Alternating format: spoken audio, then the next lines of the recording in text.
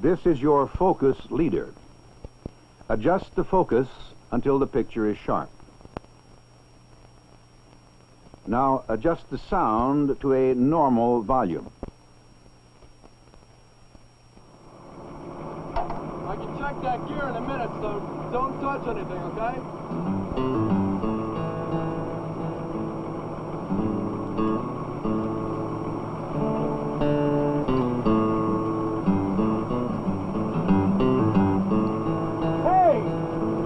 Get down from there! Now!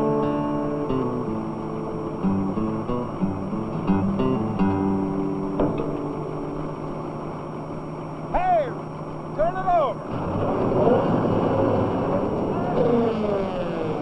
What if it bumped that control by accident? You'd be mincemeat by now.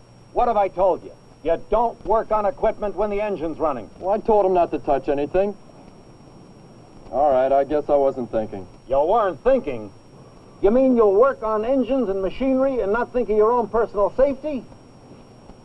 Here. Shake hands with Danger. Shake hands with Danger. Need a guy who ought to know. I used to laugh at safety. Now they call me Three-Finger Joe.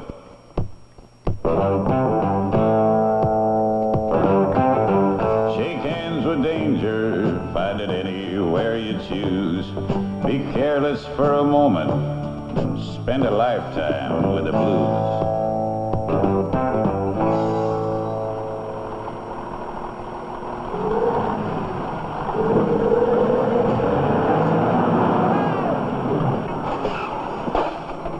Earth-moving machines are designed for safety, but they're big enough to hide a man. You hurt, fella?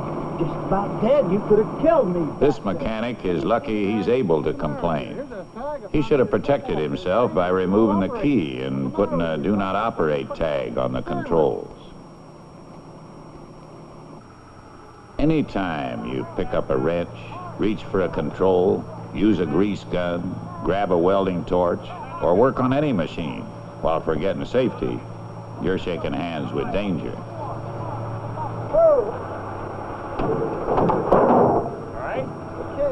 Okay. All right, now you take the loader up behind the hill where they're working. Now I'll drive up on the road and I'll meet you at the top, all right? Okay, but you know, Cliff, I never operated this model before. Well, all right, all I have to do is back it up and then let it down nice and easy like. You want me to do it? No, I can handle it. There's no sweat there. We can take care of it. Okay, all right, I'll see you later.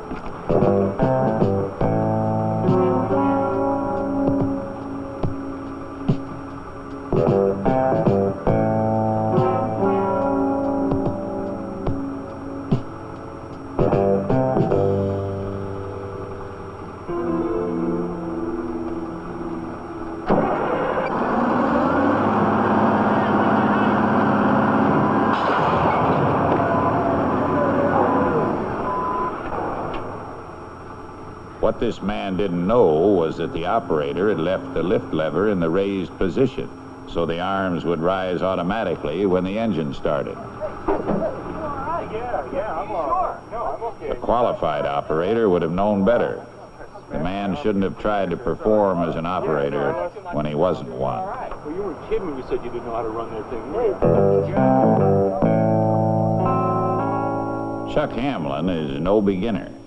Before he begins changing an O-ring on an excavator boom, he checks.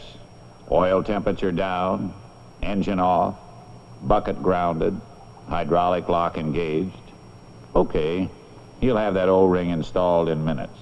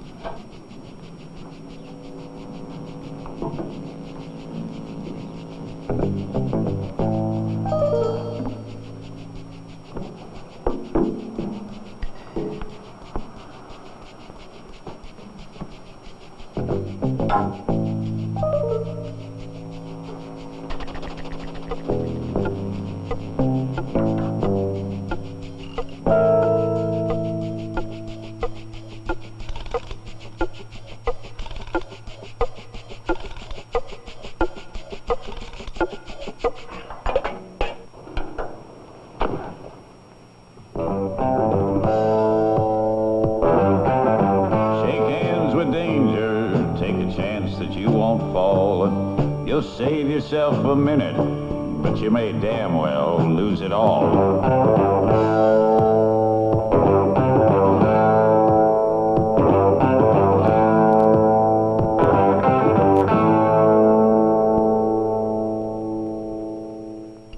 Wherever possible, the stick should be extended and the boom lowered so the work can be done at ground level. Finding that impossible, the next man used the service truck as a safe work platform. Climbing with tools can create a hazard. Use the steps and the grab irons. Keep at least 3 points of contact, 2 feet and 1 hand unencumbered.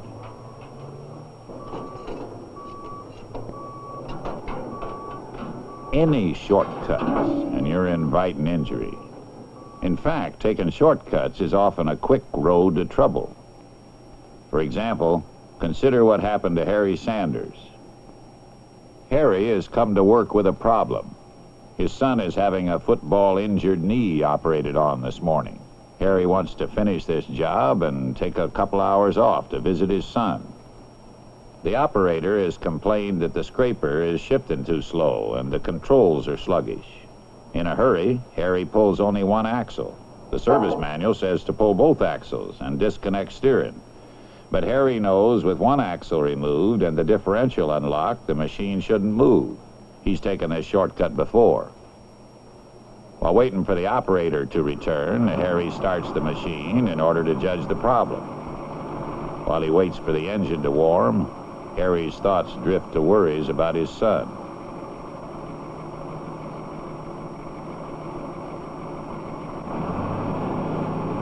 The accelerator feels stiff, so then he checks the feel of the service brakes.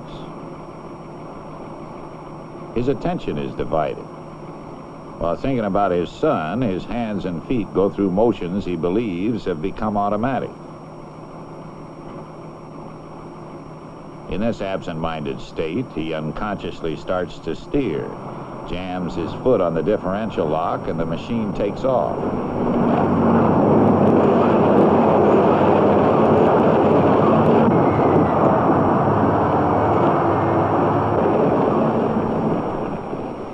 Lucky for the stunned operator, the machine stops itself. Harry is only bruised. But in a crowded area, he could have killed someone because he ignored safe procedure to save a few minutes' work.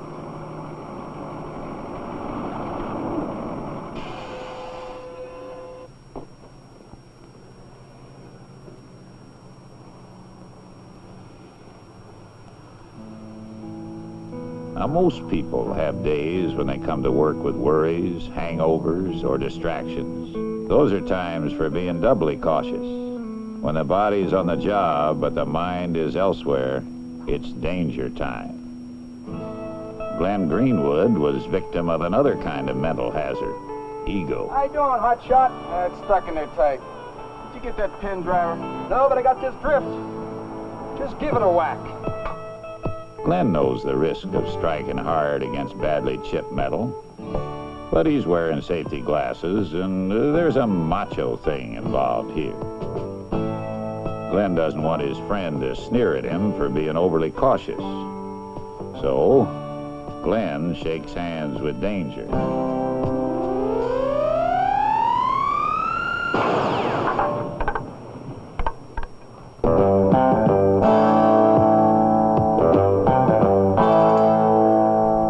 Maybe his friend would have laughed if Glenn had insisted upon playing it safe.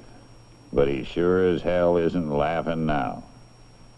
With tools, the time to make sure you have a safe ending is before you start using them. They should be the right tools for the job and in safe condition.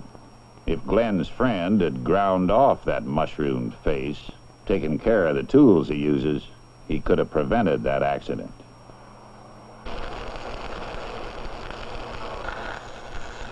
Some old-timers think accidents happen only to greenhorns. Hey, Ed. I got a Bracton. You want to come take a look at it? Let them learn the hard way, they say. Now, let them learn the hard way can be an attitude that results in serious injury. Sorry about that. One word of caution from the old-timer would have saved a lot of pain and lost work time. And even the old-timer can lapse into carelessness. The safety gap is correct when he starts, but he doesn't think about how much he's grinding down the wheel. He gets by with it on that longer piece. Shake hands with danger, step right up and say hello. Grinding wheels and metal are what made Three-Finger Joe. Fingers aren't the only things to think about when working with track.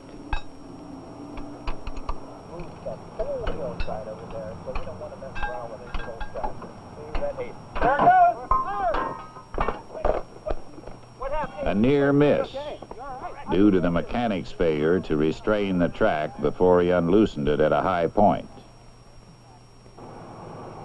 Here, they're about to push a high-sprocketed machine from an old set of tracks onto a new set. With both tracks removed, the machine is free to roll. On a slight grade, it may just take off. Hey, get away from me! Drive down! Hey, throw that under!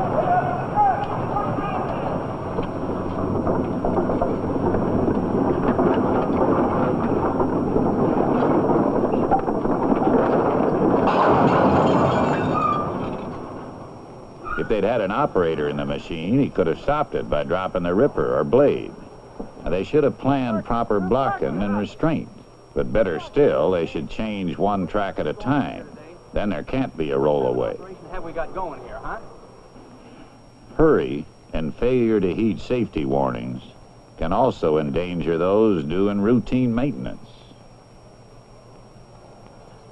Despite constant warnings about hot oil and pressure systems, some optimist always thinks he can get his hand away in time.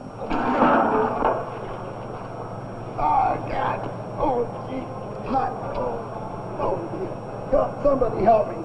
Needn't have happened. The temperature gauges, pressure gauges, and the safety caps on cooling systems are there to prevent accidents from occurring.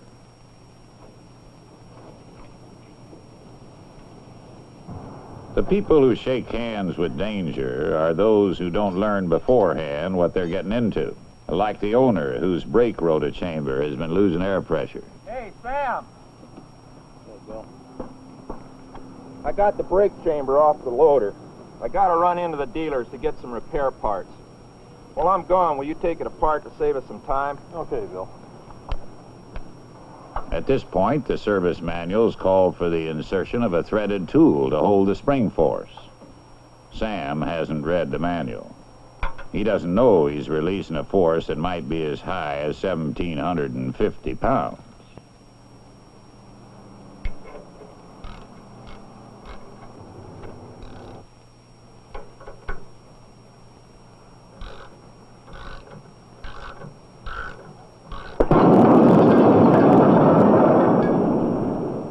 Whether you're working on anything from nitrogen accumulators to inflated tires, it pays to know the kind of power you're dealing with beforehand.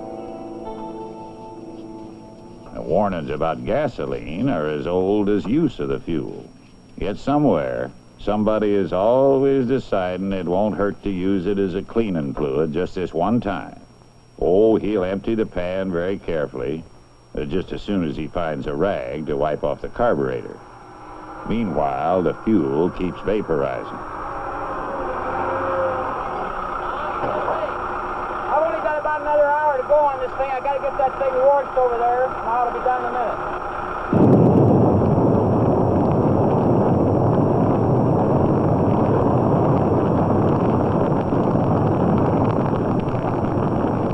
It's possible to become overconfident about handling dangerous materials. A good reason why safety instructions should be repeated at frequent intervals. Oddly enough, it isn't lack of familiarity with the job that causes most accidents. Often it's the routineness of the work that makes a person overconfident. Now, Bill Myers is changing buckets. a job he's done at least 100 times. If he were new at it, Bill would be watching and thinking about every step. Now it's so routine that caution has been dulled.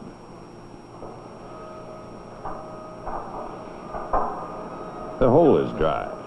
The pin won't slide in. There's no stick or swab in the grease can, but he could surely find one if he took the time to search around. This is the moment, that split second when a man decides between being safe or shaking hands with danger.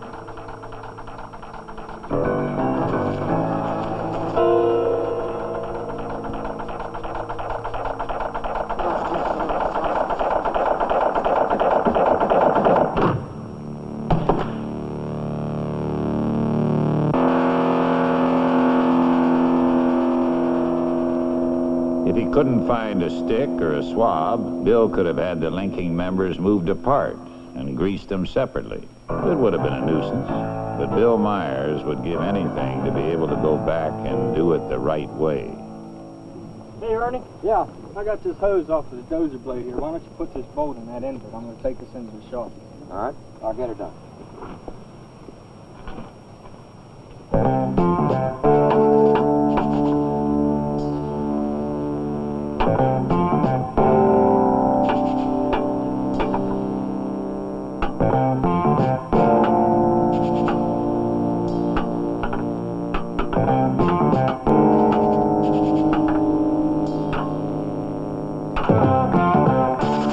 He should have blocked both push arms, and he should never have relied upon anything as unstable or crushable as building blocks.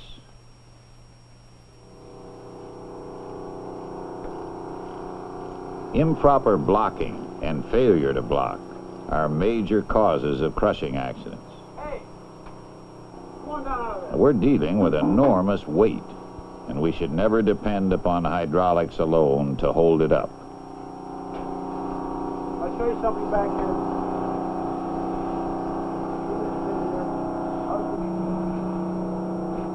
Ted, the position this truck bed was in without these locking pins in, and you working underneath the truck bed, and it had failed, you'd have had it. So, these pins should be in place as such. Now, it's always important to look out for the other guy. Safety is always in the hands of people on the job. The warnings and cautions are there for those who heed them.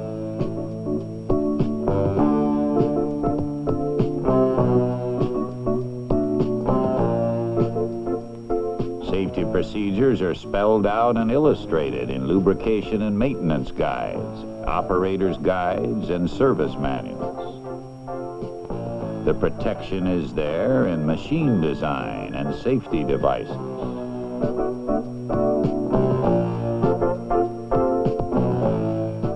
Might as well get used to them because you're going to be wearing them for a while. Safety instruction, emphasizing knowledge and awareness, prevents accidents by encouraging safety consciousness. And protective clothing helps shield the body from the unexpected. The human element remains. It can lend itself to safety or turn a routine situation into a dangerous one. Hey, Bob! I gotta get that shade out of here. That engine's not running. I don't care if it's running or not. You see them trucks gotta come through here. I want this out of here right now. And we all know that the serviceman doesn't always work under ideal conditions. Mechanic Bob Murray has an excavator with a dead engine. It won't start, which means the brakes are locked, which means it's going to sit right here until Bob disconnects the final drives.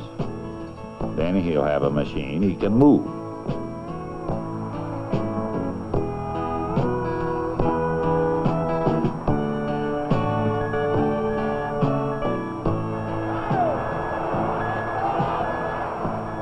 What he should also have, but doesn't, is a second vehicle to provide braking.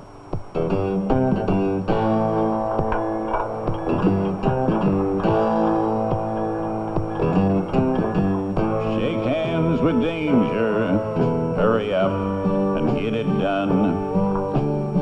takes 2 men to move this thing, but I'll make do with 1.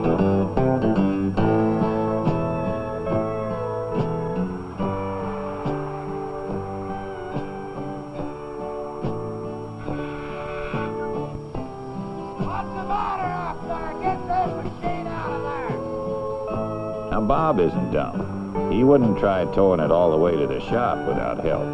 But he just wants to drag it 100 yards or so and get that foreman off his back.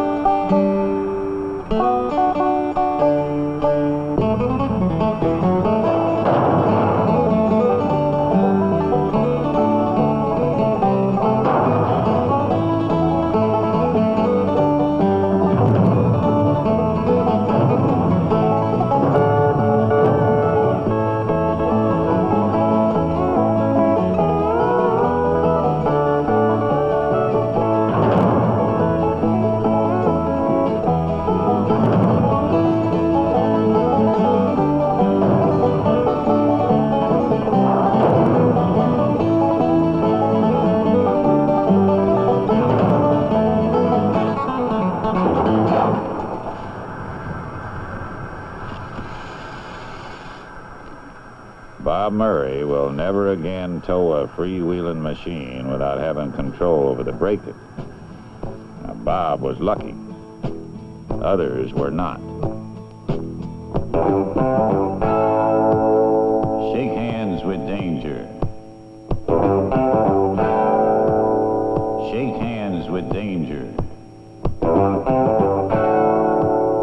Shake hands with danger. Shake hands with danger. Shake hands with danger. And friends I used to know, compared to them I'm lucky to be just Three-Fingered Joe.